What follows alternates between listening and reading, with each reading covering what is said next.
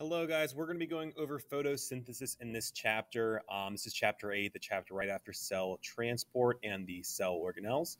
So let's just get into it. All right. So the couple of words that we have to know before getting into the actual process of photosynthesis is an autotroph. Think auto meaning self and troph meaning to feed. These are organisms that make their own food. They're also known as producers. And a basic way just to remember this is these are mostly our plants. There are other you can see here. So there are other microorganisms that use photosynthesis, and they're not technically plants. So just understand that these are our producers in the world.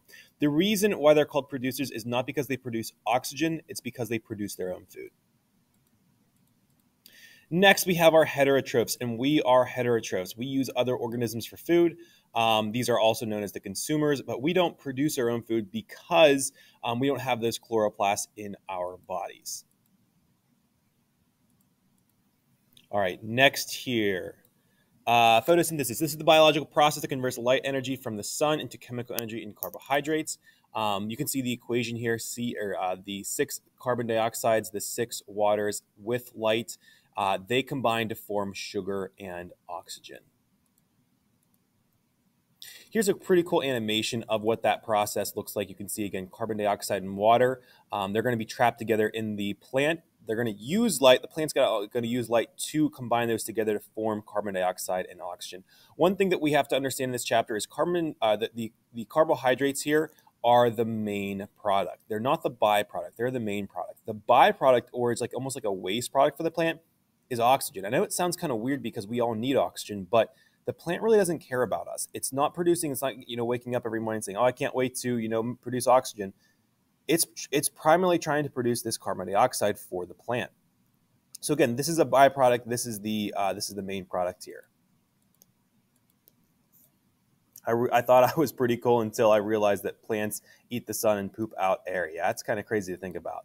So a couple features of the plant here. I'm trying to move my image around here so I can see here. There we go. So stomata, these are openings on the underside of leaves, and they are where gas exchange occurs. You can kind of look like they look like mouths here. This is where this is where oxygen enters. Let me get my words right here. It's where oxygen water leaves, but carbon dioxide enters. So this is where essentially the plant breathes. Now, don't think that the water is entering as well. Where do we get water from a plant? So where does a plant get water? It's through its roots. So don't think water is going up through these locations here on the leaves. The plant has to use its roots to get the water. Plants pull water from the ground through their roots, like I said, using osmotic pressure. Stomata close during the day to help prevent water loss. Because if these openings were open, it would be really hot, so the water would evaporate out through these stomata. So they close them usually throughout the day to prevent water loss. You can see the oxygen coming out, the water also coming out. Carbon dioxide should be coming in. Here we go. Yep, carbon dioxide comes in. So this is pretty much where the plant kind of breathes. All right, light and pigments. So a pigment is a compound that absorbs light and only usually certain wavelengths of light. You can see our visible light spectrum. Obviously, most plants are green, which means that the plant is going to absorb a lot of the purples, blues, yellows, oranges, and reds and reflect green. So it's not going to absorb the green. It's going to reflect the green. That's why it looks green. So it absorbs these wavelengths and these wavelengths really well, but not these wavelengths very well. And you can see down here, I like this image because it shows you what a pigment does. It absorbs some wavelengths of light, but not all of the wavelengths of light. And we're not going to watch that. All right. Chlorophyll.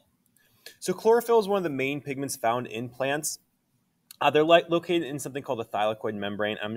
I know I haven't gone over this yet, but thylakoids are in the chloroplast, and again, chlorophyll doesn't absorb much green light. It reflects the green light into our eyes, so that's why they appear green.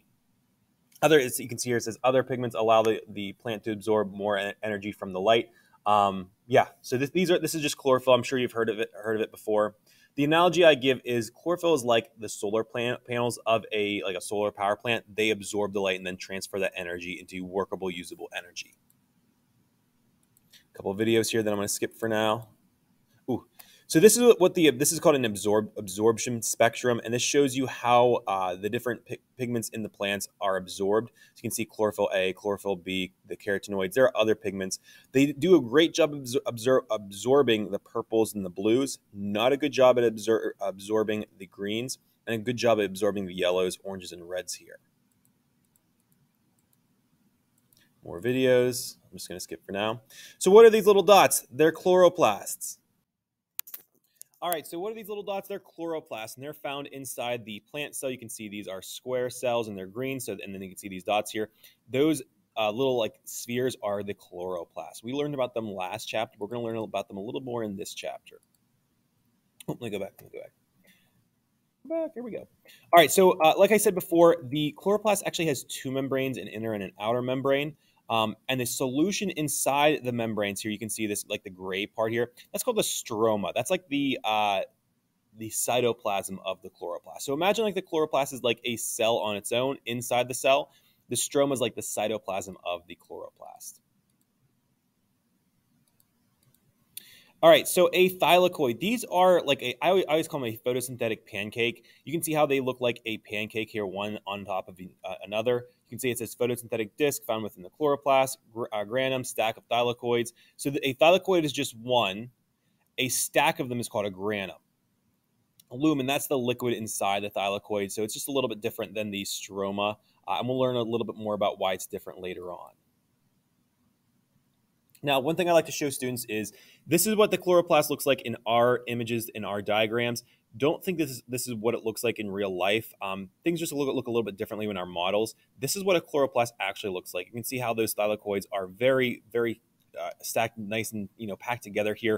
And it looks just a little bit different. We give it this image just to make it easier for us to understand. But this is what a true chloroplast looks like. All right, a really important concept that you have to know going forward, which we touched upon before, is ATP and ADP. ATP stands for adenosine triphosphate. That's our high energy molecule. This is our energy currency of the cell. ADP is our low energy molecule. This is our energy currency, but it's like devalued, or it doesn't have energy. So what I like to show students here, let me go back. All right, what I like to show students here is this is ATP. You can see the adenosine and the triphosphate. This bond right here is really important. This holds all of our energy for the ATP molecule. When it breaks off, then it gives that energy to whatever it's working with. This is how you power your body. You create millions and billions of these every single day by putting another phosphate group onto ADP. Now, plants do this as well in the chloroplast, and this is how they transfer energy. This is how most of life transfers energy, is through this ATP and ADP system. The analogy I like to give is ATP is like a charged battery, ADP is like a dead battery. You have to recharge that battery to get energy from that system or that molecule. So we recharge these every single day, and we do that by eating things. All right, so this is going to be, I don't want to say difficult, but it is really hard to understand these really complex processes. What I like to say is I'm going to talk about these. I just want to show you what these are like and kind of the complexity in these cells, but I don't want you to get bogged down with all the details. But basically what happens is we have two different types of reactions in chloroplasts. We have the light and we have light reactions, we have the Calvin cycle. The light reactions, they absorb sunlight, and they're going to transfer that sunlight to make ATP. So basically that plant is using pigments to absorb the energy from the sun and change it into ATP. It produces oxygen as a byproduct here. Again, it's not the main product, it's just a byproduct. This occurs usually in the thylakoids of the chloroplast, and it only occurs during the day because, again, it needs the light. Now, when it makes that ATP, it's also going to make something called NADPH. You don't have to really worry about that molecule, but just understand this process here is going to create energy for the second process. All right, so in the Calvin cycle, we're receiving the ATP or the energy from the light reactions. And again, this occurs in the stroma. But basically what happens is the cell or the chloroplast is going to bind carbon dioxide together to make sugar or a monosaccharide. This occurs during the day and night. We used to call this the dark reactions, but we didn't like that because people got confused thinking it only occurred at night. This occurs during the day and night because it doesn't need the light. So it doesn't matter if it has light or not, it's just going to occur. So basically, again, what happens here is you use ATP from the first process, and you're going to make like glucose, fructose, the sugar molecules, these monosaccharides here in the stroma. So this is where the cell or the plant is going to make its carbohydrates or its food. Now that word CO2 fixation, what that basically means is we're taking carbon dioxide out of the air and we're fixing it into a plant. So this enzyme ribisco, which I'm not going to, the ribisco sounds like a big word, but the actual word is really long. Ribisco is the enzyme that's going to fix that CO2 into the sugar molecules. And it's the most abundant enzyme on Earth because you can think about it, there's a lot of plant life on Earth. Like if you think about how many plants are out there compared to like humans and every other organism, there are a lot of plants. So we have a lot of ribisco in this earth. I like to show this chart here. So again, we have 6 carbon dioxides. If you remember from our equation in the beginning, we have 6 carbon dioxides. This is a molecule of glucose. You can see we have carbon, carbon, carbon, carbon, carbon, carbon. Each one of these carbons from the carbon dioxide is responsible for one of those carbons in the sugar. So we have carbon, carbon, carbon, carbon, carbon, carbon. They are all from this carbon dioxide. Okay, so these carbon in your sugar molecules are from carbon dioxide. So if you think about it, when you eat a plant, you are eating the carbon dioxide that the plant used to make the sugar. So you are kind of eating the carbon dioxide in the sugar form. Yeah, it's weird to think about, but yeah, it is. Now, the end product of the Calvin cycle is sugar. So when we produce this, or a plant produces the sugar, it can use it for a lot of different things, like a structural component in cellulose, which it uses to make its walls, or it can be used for energy, like glucose. All right, factors that influence photosynthesis. So a couple of factors here that influence photosynthesis. The more the light there is for photosynthesis, the better, usually. It depends on every type of plant, but usually the more light, the better, until you reach a certain point. If you had like 1,000 lights on a tree, you know, day and night, 24/7, at a certain point, it really doesn't matter how much light you put on it. Like the plant's getting enough light; it can't use that light anymore, so it will top off. You can see here we have this light, or the light intensity. As it increases, we see an increase in photosynthesis until a certain point. Warmer temperatures will increase photosynthesis. Yeah, plants like warmer temperatures. Obviously, during the winter, there's not much photosynthesis going on until you reach a certain point. And actually, at the end of this graph, it will start to go down. So like a tree can't grow in like 200-degree weather. It's not going to work. So the more heat, the better for photosynthesis. That's why plants don't really grow in the winter, because it's really cold out. It's one of the reasons. More CO2 and more water as well. As you can see here, I had these mixed up. Sorry, the temperature one's over here, the carbon dioxide. Yeah, the more CO2 that's in the atmosphere, the better. However, no, I'm not saying that, because we're going to talk about climate change next. I said, I'm like, ooh, I want to say that. Yeah, so CO2, the more CO2, the more water, of course, more photosynthesis until you reach a certain point. Then it's not going to be, it's not going to increase the overall photosynthetic rates here.